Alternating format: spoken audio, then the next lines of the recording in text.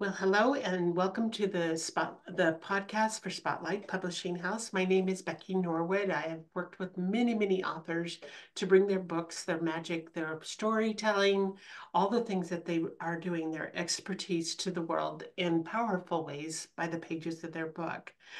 My guest today is Paulette Ensign, and the name of her business is Tips Products Publishing Agency. Welcome, Paulette. Nice to Well, have you thank you, here. Becky. I just love talking with you. It's so cool, isn't it? It's really fun to make the connections that we're able to make as we're traversing this wonderful world we live in. So your business, Paulette, the Tips Products Publishing Agency, um, how did it start? I'm going to give you the most succinct version I can. This is the third career that I've had as an adult, and the first one was the only one I had paper for. I taught string instruments in public elementary schools. I then Wow. became a professional organizing consultant early in the industry. In the early 90s, the sales cycle was getting longer and longer for consulting and speaking, and I had formed these crazy habits called eating and paying the rent. And I wasn't keen on breaking either of them. And the universe always provides. Someone walked past me with a tips booklet on improving your business communication skills. Now, I looked at that and very glibly, as a former East Coaster, said, I could do one of those on organizing tips. Keep in mind a couple of things. I didn't have two nickels to rub together. I had no clue how to do any of the writing or the production, and I'm a firstborn. So that combination of elements was like, well, of course I'm going to figure it out. And I did. And to this day, I have not found anyone who mirrors my core business. And here's the interesting thing that I love to share with people. Since I didn't know how to do any of it, it's even more remarkable to me that I can authentically say I personally sold well over 2 million copies of that same content in various languages and formats without spending a penny on advertising. Okay, so now you have our attention Yes. because you did that very succinctly, and this is something that is a conversation with all the authors that I work with is a book is a magnificent tool for growing a business, to showcase your expertise, to show up as an influential impactor. However, how do you how do you first capture the attention? How do you keep this book out front and center? How there's a lot of big hows. Oh, And yeah, there definitely are. Yeah. yes, you can be speaking from the stage, you can create courses, you can do numerous other things, having a podcast, but there's a lot that goes into this. So Yeah, there is. let's talk about what you do and why I brought you to this podcast and why we're collaboration experts together, um, because what I see is a really amazing opportunity for authors to tap into something maybe that is just not known about and yet will help boost all the things that they're already doing. Most definitely. And when you said it takes a lot of thought, it also takes a lot of awareness because, as I've said a couple of different ways already in our short time together so far, I had no formal training in any of what I've done in the past 33 years in this business. What I have had is shoring up of my awareness and mindfulness, plus an extra ounce of courage and some real tenacity. This was not something that was manna that came from heaven. This was, I wonder, that seems like that might work. Uh, and tried it, and most of the time it did, a lot of times it didn't. So this is not magic in the way of wishing, praying, hoping, and sprinkling pixie dust. Yeah, it takes ideas and it takes execution. So, one of the things about books that I want to address immediately is this. Everything that you and I are going to talk about today, from my experience in our collaboration, is an and, not an or. So Correct. anything you are doing to support your authors, Becky, if it's working, keep it going. And there's additional things that I want to bring to the conversation because people don't typically talk about what else. And that's my oxygen. That's where I live. That's awesome. I live in the unknown of a lot of things. The thing about a book is that sometimes, and I would say more often than not, it's too much too soon. When someone's coming to a nonfiction expert and somebody's coming for the first time exploring that information, it can be the risk of bringing something too much too soon.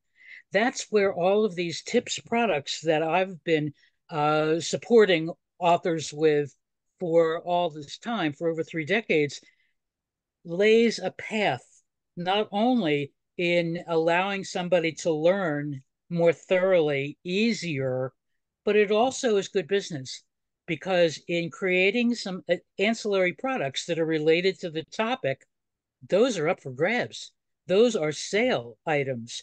And by the way, just to get things out of the way before anybody might want to get their calculator out and think 2 million copies, even if it was $1 a piece, forget doing that math because when selling in bulk slash wholesale and or renting your content known as licensing, the per unit prices get to be much smaller than when you're selling 1 unit of something at a retail price. That's not Correct. to say I've ever gone hungry or that I don't have a roof over my head. However, it's not that math calculation at all. And I threw in there something that is again a typically a typical point of distinction with more traditional approaches on marketing and selling books compared to what I've done and my company has done during this time. After the very first year in business, and I don't think we've got that much time to be able to share some of the great stories that have been my learning process. But at any rate, after the first year, someone came to me and decided that they wanted to buy a large quantity, a few thousand copies of my booklet, and that they wanted to use it as that year's holiday greeting to their entire personal and professional contacts. That was a Friday afternoon. On Monday, I changed my business model 100%. And no longer could you buy only a single copy. Bulk sales was the only way to do it. And I've become very knowledgeable about how to do that, even as time has gone on and things have changed. So to stay current, yes, I'm there. That's the biggest thing. So what is a tip? Give an example of what a tip is and Sure, I'd be what happy that to. means. And I mentioned that my second career, I think I was a professional organizing consultant early in that industry. And I want to give you a tip that not only is not the cure to rockets, it's not the cure to cancer, and it's not rocket science. However, it has saved lives. And here it is. Take the biggest thing out of the pile first. It immediately shrinks the pile and motivates you to keep going. Now, I got Yes. to tell you, very intelligent friends and colleagues of mine just never thought of that. And that makes the point, too, that none of us knows everything any other person knows. We each have stuff. And We I'm process not talking, differently. Yeah. yeah, and when I was sharing that tip with people, they're going, oh, yeah. And by the way, that tip is relevant whether you're talking about a pile of laundry with that big fluffy robe that just came out of the dryer. Take that out first. And all of a sudden, you got stuff that's going to get folded and put away sooner than 7 days out. Um, in your office, when you've got a pile that's just about to avalanche of paper or of other mixed things in there, take the biggest thing out of the pile first. So And that's a writing a book very too. and when you, yes, absolutely, or determining which book you want to read next. Right, right, right. So when you put together a tip, how do you disperse I it got a out to the formula. I'm public? going to save you on this one, Becky. I got a formula, and it goes like this. Start one sentence with a positive verb, an action word, telling the reader or listener what to do. A second sentence explains why or how.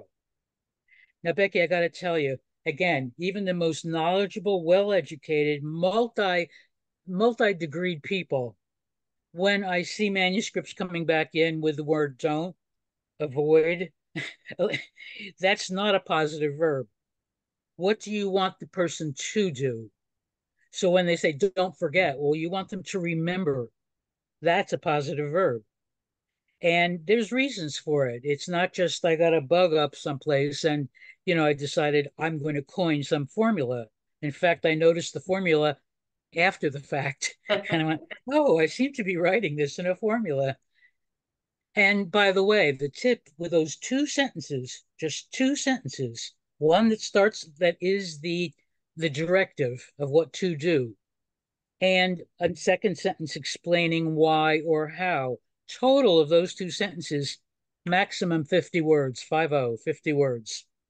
There's time for expansion of concepts in lots of other delivery formats, whether it's a more narrative one with audio, whether it's a longer explanation in books. And that has to do both with the learning style and with how new they are to your information. If you were at a social event and the inevitable question comes up of, well, what do you do? And Always. there's, yeah, always, right? And there's this half circle of, I don't know, maybe 6 or 8 people standing in front of somebody who's ready to say what they do. And it's a financial planner who says, I am writing a book right now on every single investment product that I can think of that exists now. And what a And boring very book. proudly. Right. And you see one by one, each person as gracefully as they can, excusing themselves because their silent conversation is, I barely know how to enter my deposits and withdrawals in my checkbook recorder. And they know they should be learning about investment, but they don't. Too And they much don't too want to be the soon. embarrassment of saying, I don't know how to do That's that. right. Exactly. This is again on another level. If when any of us met someone who we thought we liked and maybe even ended up marrying, and at that first meeting, one of the two of you just gives every detail of your history, the good, the bad, the ugly, the moral, legal, and ethical, or best 2 out of 3. If you're getting too much too soon, it's not usually compelling. It's Typically we walk away. Yeah, exactly. That's the last thing you see is the back of their head or yours. So less is more, which is one of the biggest challenges that all of these subject matter experts and thought leaders that I'm very fortunate to deal with, they get concerned. I'm not giving enough. However, the 3 values that a tip can have that's really crucial as a guiding line, that first of all, it can be brand new information. Second of all, it could be information that somebody knew and forgot. Third one, and I love this, it could be that you are getting confirmation from an expert that what you already know, and you stick your big old chest out there and go, I know something that expert just said. That stuff's valuable and it builds trust. So then once folks have learned and absorbed that, they can then go back and go, I wonder what else they've got. Now that's good business. And at a certain point, yes, the book is the right thing to bring in. I had a client years ago who was a rabbi who was trained, extended training in grief counseling. And he came to me and he said he wanted to write a book on when death visits a Jewish home. And I said, Mel, that's not the time that group of people can read a book. What they want is protocol. They want steps. There couldn't be a more ideal format than a tips booklet for that. Go to everything, any vendor that's involved in the process of mourning after someone has lost somebody in their family, and sell them in bulk. A year later, go back to those same vendors and sell your book in bulk so that they can stay in contact with the families and give out that book as a thank you for your business. So that's an example that Right. is really helpful, I think, in identifying, well, what the heck do we do with these things? Right. So you're talking more about, at this point of the conversation, you're speaking more about before that book gets published, maybe while it's still in editing, you're doing something with a book with your tips, Yes, um, yes, that prepares and lays the groundwork for that's right. people that are going to read the entire book. So explain Exactly. that process. You know, my book is in editing or it's off to design now. I am trying to get people interested in what my book is all Mm-hmm. about. Mm-hmm. Take us on that scenario. Sure. When the book is not yet done and there's still stuff that can be done to it, the more astute book advisors and counselors, and I'm making that a generic um, heading, a lot of the more astute people that I've met who are guiding their book authors, they will say, let's put into your book an invitation for the reader to go back to your website to get something free, whether it is some tips, whether it is an article, whether whatever it is. And the best places to put that invitation starts at as early in the book as you can, because when your book is on Amazon, you can, in many cases, see a preview of the book. And on one of those pages, maybe it's the copyright page, maybe it's a blank page at the beginning. You can put that invitation, and even if the person doesn't buy your book, they're going to go back to your website.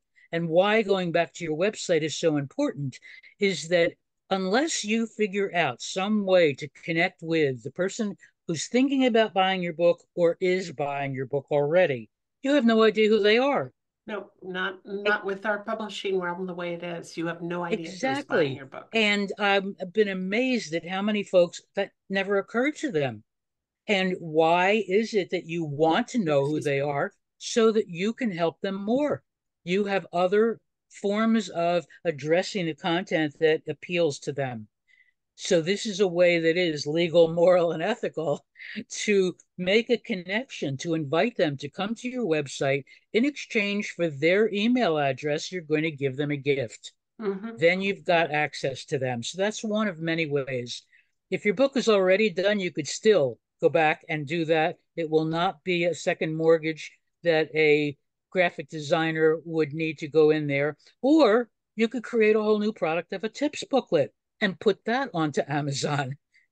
So a tips booklet, how can it be maybe distributed with the greatest impact?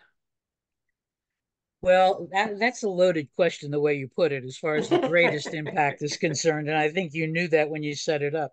Um, Gift with purchase is a model that has been around for eons. And once you've identified who your audience really is, and that you're either taking things out of the book and putting them in those tips in the format that I mentioned, or or any other way that you are putting together the use of the tips. Gift with purchase is one of the more easily recognizable, longest ways of getting something out there. Now, keep in mind that means it's the decision maker is not going to be the end user. The buyer is not going to be the end user. However, there is money for that bulk sale decision maker to be made. No question about that. There's lots and lots of other ways I mentioned already. Use it as the holiday greeting or any other holiday in the course of the year where you can send it out for Thanksgiving. We're thankful for your business. Or Valentine's Day, we love you to pieces and we're giving you this gift. I mean, there's just endless Endless. Yeah. ways to for those hooks, those promotional hooks to be used. And it can be some of the most benign things. We're moving into a new area and we want to introduce ourselves. Come in and say hello, and we'll give you a gift. Banks, remember banks used to give out gifts when you opened an account. Mm, Same thing yes. can happen Right. here. Right. So how can these be used And by the to, way, online or offline, everything that we've got, is correct? that where you were going? Yes. Yeah. Oh, Becky, this is fascinating. We're starting to finish each other's sentences. I love it. Um, Great minds here. The Everything that we do, with rare exceptions, can be done as an offline and an online product. It can be pixels or print. And at one point, it was funny because I thought we did a jigsaw puzzle as an expansion of the product line for a children's book author. One of our clients, actually, when COVID started, we were smack dab in the middle of being ready to approach the large quantity buyers, the wholesale buyers. Nobody wanted to talk to us, though. They had budget, but there was too much unknown. But at any rate, we had done a jigsaw puzzle for her as one of the products to be sold, and it was from the artwork of her book, which was beautiful. I didn't realize until recently when I was sharing this information with somebody that apparently there's a site someplace, and I have it in my notes from that era, where you can do jigsaw puzzles online. We've done crossword Oh, puzzles where the wow. tips are the clues to the puzzle. We've done all kinds of ways of repurposing the content other than taking a chapter of the book at a time and giving it out. Now, I don't say that it disparagingly in any remote way. It's just those things have become more traditional. And I really embrace my uniqueness. And those are the Absolutely. folks that, those folks that come to work with us and play with us, because I think you already know by now that I've got a pretty decent sense of humor and applied as appropriate. So we do have a good time putting these possibilities out there. And when I mentioned at the outset of our conversation today about being aware, I want to give you a very quick example because this is the stuff that, in general, in life, that mindfulness and awareness really can reap gigantic rewards. Right. During COVID, I had to clean my brain out one day as far as just coming up for air. And I was scrolling through Facebook and I noticed one frame, there was this bed full of socks. And I went, and the person whose site it was kind of a dorky kind of a person, but very lovable and generous and means well, and was living with life partner for an extended period of time. And apparently, from that earliest moment, any time that there was an orphan sock that came out of the dryer, she would throw it into a bucket. Well, that day she was bored and she upended the bucket and spread them all out. And I said, gee, if those socks could only talk. And a light bulb went on over my head. And they can. Now, I have not ever been fortunate to be a mother as far as bringing new people to the planet. However, I've nurtured a lot of people and taught elementary school kids string instruments. So children, are not totally removed from me. Mhm. Sock puppets. Sock puppets, those socks can become. And that was the first activity for my client in a free activity club during COVID that was going to be able to expand her email list so that when COVID lifted, we could go look for corporate sales and corporate sponsors. So, you just never know what you're going to notice and how you can flip it a way or two. So, what I was highly judgmental about being dorky turned into something that was very utilitarian. The sky's the limit, truly, as far as the creativity And it's that just how we're is wired, required. Yep. Yeah. Yeah. Somebody's going to see something and process it the way I did. Somebody else is going to look right past it and go, oh man, they got a lot That of orphan dorky. socks. Yeah, Darn. right. Uh, so it's interesting how the different formats that you can use, from puzzles to sock puppets to all the other different ways. How do you get it to market and actually make money with these things. Yes, and a lot of it, a lot of it. The folks who tend to be the large quantity buyers and the decision makers for content licensing, renting the content, are going to be usually something having to do with a company's sales. So in the marketing department, as high up the ladder as you can reach somebody, or sales, or product development, where any, and that's not the only ones, but those are the ones that stick out and, shine a bright light. They have budget and they have mindset. They need to have promotional items, gift with purchase, something to incent on a solopreneur basis. We give out some kind of bonus for signing up for our newsletter. It's that concept. Anything any of us would do in small business, amplify that and get paid for it.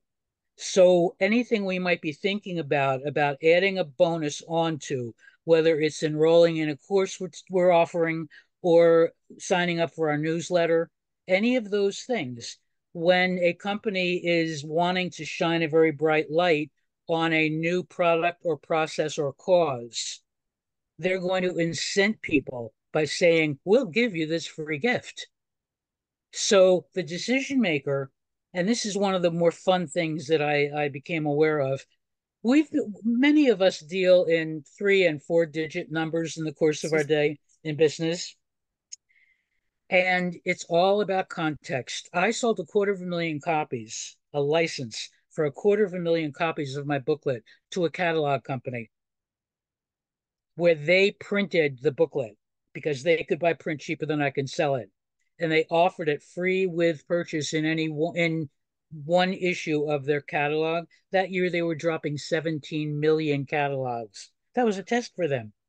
And they were very generous in letting me know that they had a 13% sales increase as a result that they tracked back to that offer. So yeah, had a 5 digit amount of money that I made on that deal, and that was one of my first deals.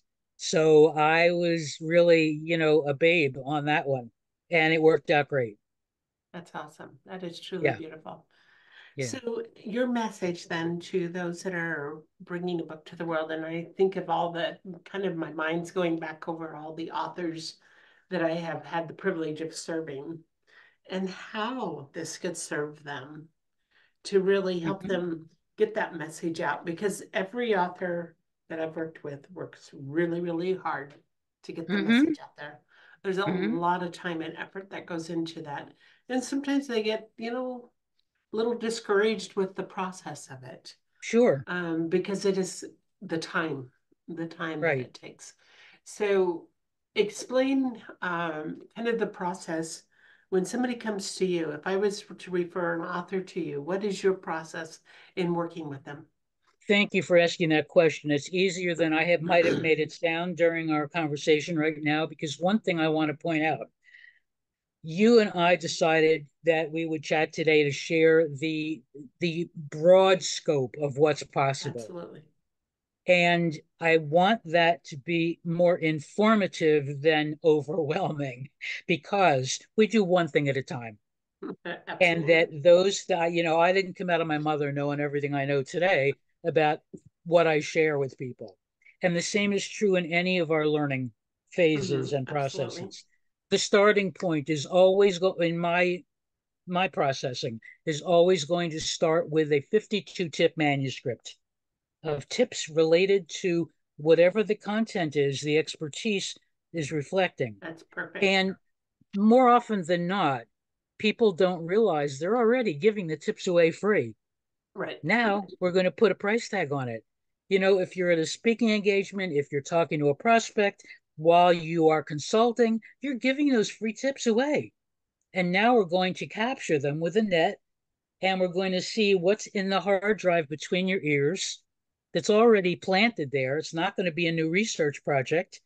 And the fabulous thing is, once that 52 tip manuscript is done, and that I help educate you about the many ways that it can be sold and rented. And I keep making reference to that. That 52 tip manuscript, before it even looks pretty from the graphic designer, is a saleable product.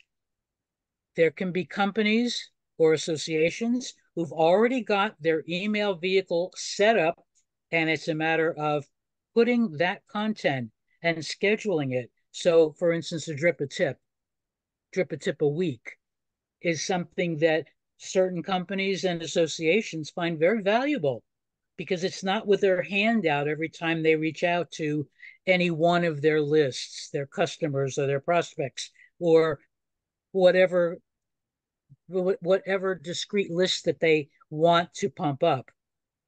And at that point, you can make money from that content without graphics, without a whole lot of, without any production at all, and make multiples back of whatever your investment has been in playing in the sandbox with my company. And then we send them back to you, Becky, because those tips can be an outline for the book. It can be an enhancement within the pages of the book, It can be a and workbook. It can be, you all name it, a kinds of course. things. Yeah, Yeah. yeah.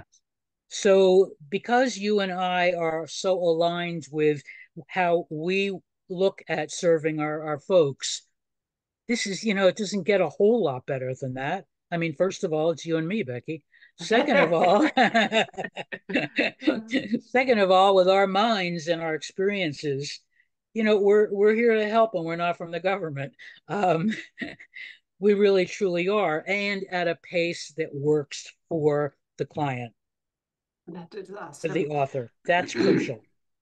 But we need to wind up our conversation today, and I've really enjoyed this, and I think our listeners will have gained a tremendous amount where I can just see the light bulb going. Oh yeah, yeah, yeah. um, but this is why, the collaboration that we have we're coming together with, and being able to show authors that there's so many other ways to get that message Yes, out to the world, and in really valuable ways, and it's not going to break the bank, and will yield some amazing results for the actual, ultimately, the sale of their book and maybe their course, and the other things that they're bringing to the world. And I have these conversations every day with authors. I'm sure. So this is a really good opportunity to help kind of turn those light bulbs on, and Yeah. open the realm of possibility. So we thank you for being here today for this podcast. This is Paulette Ensign with tipsproducts.com. And we'll have some links in the show notes. But take the time to really give this some thought. Reach out to either myself or Paulette, and really let's explore the world of possibility with this. So this is Becky Norwood and Paulette Ensign. I'm with Spotlight Publishing House. Check us out, and keep your eyes and ears open, and your heart open to the world of possibilities. With that, we thank you.